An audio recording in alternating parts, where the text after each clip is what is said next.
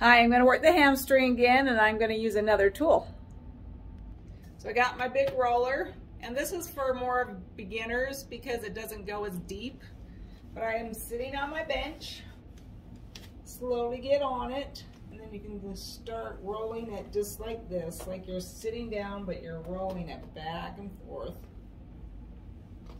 And this still opens up the hamstrings. It's not as deep, it still is effective. So like I said, if you can't handle as deep, this roller works really well.